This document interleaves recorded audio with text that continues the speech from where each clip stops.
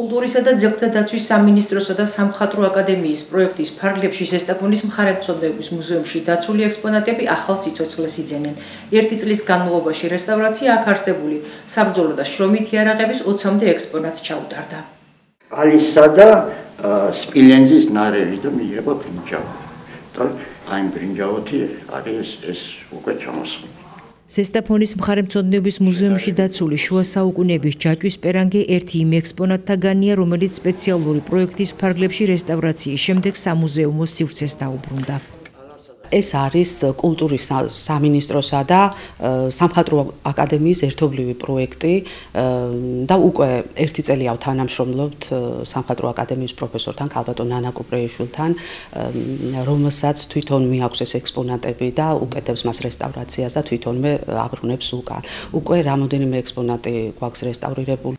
აღნიშნული პროექტის ფარგლებში მხარეთმცოდნეობის მუზეუმის საგამოფენო დარბაზებში არსებულმა კიდევ რამდენიმე მნიშვნელოვანმა და საინტერესო ექსპონატმა განიცადა რესტავრაცია, მათ შორის ანტიკური პერიოდის წყლის სამფორამაც.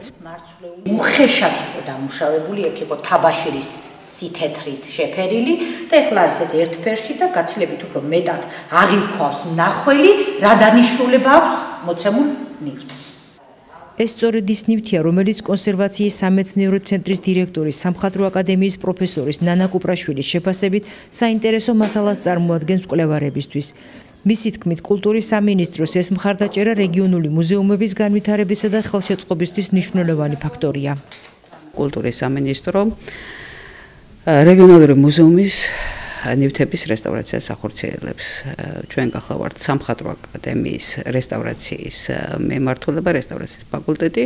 ჩვენთან თანამშრომლობით ხდება უკვე 14-15 მუზეუმის ნივთების რესტავრაცია გაკეთებული რამდენიმე 1000 ნივთის რესტავრაცია. ასე რომ მე ვფიქრობ, რომ ეს არის ერთ-ერთი ყველაზე მნიშვნელოვანი პროექტი. მოგეხსენებათ, რომ რეგიონების მუზეუმებში დაცული არის ძალიან მნიშვნელოვანი ექსპონატები.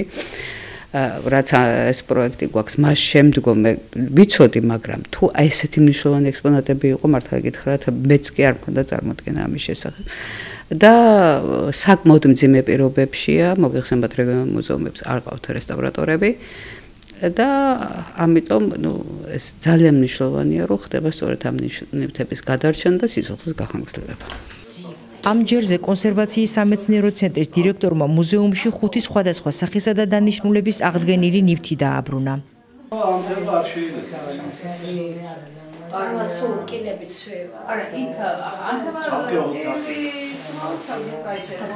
მუზეუმში დარგით დაინტერესებულ ცნობილ პროფესორს სარესტავრაციოდ შერჩეული კიდევ რამდენიმე ექსპონატი შეუგროვეს და დასამუშავებლად გაატანეს.